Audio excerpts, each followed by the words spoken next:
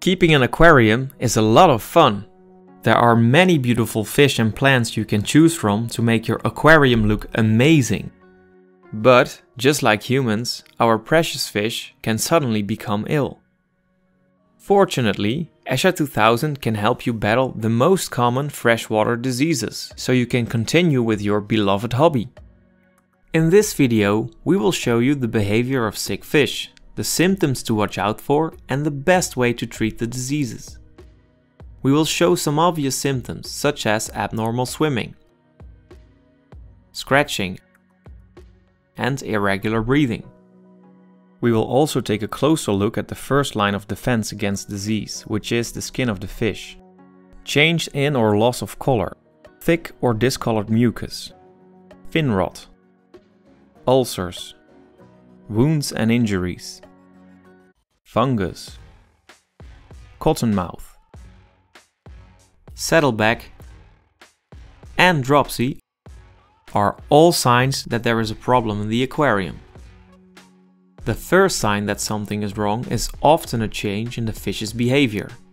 If fish rub their bodies and heads against decorations, plants or the bottom, it is a sign that there is an irritation. This irritation can be caused by parasitic microorganisms. Abnormal swimming behavior. Examples are fish clamp their fins together, hang listlessly and lethargically near the surface of the water, dwell on the bottom of the aquarium, hide, swim awkwardly, or swim with a rolling and swaying motion. Irregular breathing. Abnormal breathing such as heavy breathing, irregular breathing, and even slow breathing are signs of illness. Gasping for air at the surface of the water can also be caused by a disease, but is more often a result of oxygen deprivation. Change in or loss of color. Due to illness, the fish's coloration becomes less bright, often resulting in a pale and sometimes even dark-looking fish. Some fish can also completely change color due to illness. Thick mucus on the body. The appearance of a white layer on the body or fins of the fish, which is clearly visible when the fish turns, is caused by the secretion of mucus.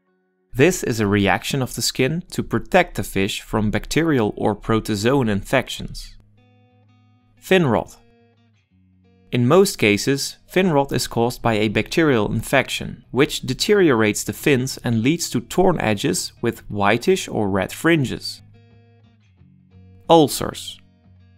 Ulcers of various sizes can appear on all areas of the body of the fish. Usually, these ulcers have a bacterial origin. Mechanical injuries and wounds.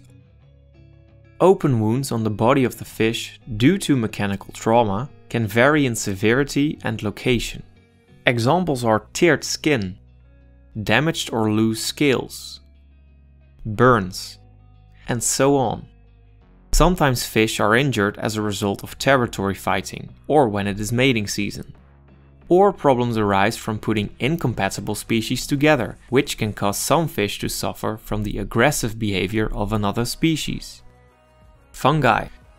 The appearance of cotton-like patches on the body of fish is generally associated with the fungus saprolegnia, which grows on already damaged skin. Mouth fungus and abdomen discoloration caused by Flavobacterium columnare. When the skin behind the dorsal fin changes color and becomes matted or opaque, and the shape of the discoloration resembles a saddle, it may indicate an outbreak of Flavobacterium columnare. A visually different appearance of columnares is cotton-like growths on the mouth of the fish, which are often mistaken for a fungus. Dropsy. In the early stages of dropsy, the fish can often still be saved, unless the dropsy is caused by kidney or organ failure. Unfortunately, if the fish already resembles a pine cone, the damage is often irreversible. But what to do if you have bought new fish? When adding new fish to your tank, there is always a risk of disease. We therefore recommend to quarantine new fish to find out if they are sick. If it is not possible to quarantine new fish before adding them to your aquarium, we recommend adding half a dose of eSHa 2000 and half a dose of Exit. In practice, this greatly reduces the outbreak of infections.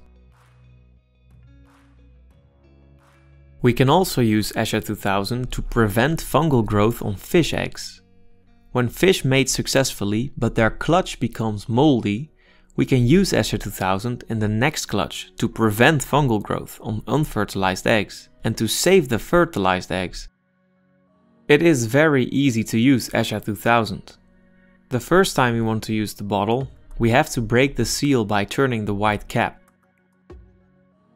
Remove the cap and turn the bottle upside down. Press the pipette and count the drops. Dose at the outflow of the filter or pump for a quick and even distribution. Or use a fishing net as a stirrer.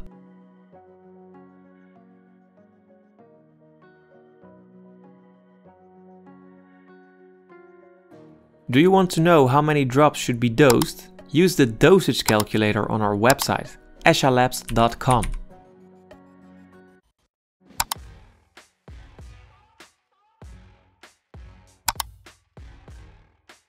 In addition, make sure that you regularly clean the bottom of your aquarium and siphon the gravel. Clean the filter and change the water. It is important to diagnose and start treatment as soon as possible, because fish diseases are contagious and the health of the fish can deteriorate rapidly. In severe cases, treatment with eSHa 2000 can be extended for several days until the fish have fully recovered, but only if improvement is visible. eSHa 2000 is a very easy to use product and is also suitable for prevention and quarantine. After treatment with eSHa 2000, it is advisable to use eSHa Optima to restore the fish's immune system and keep the fish healthy long term.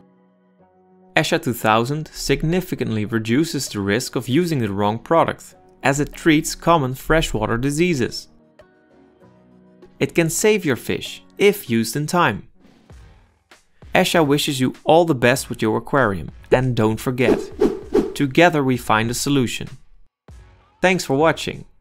Did you learn anything new today? Leave a like and please consider subscribing to our channel.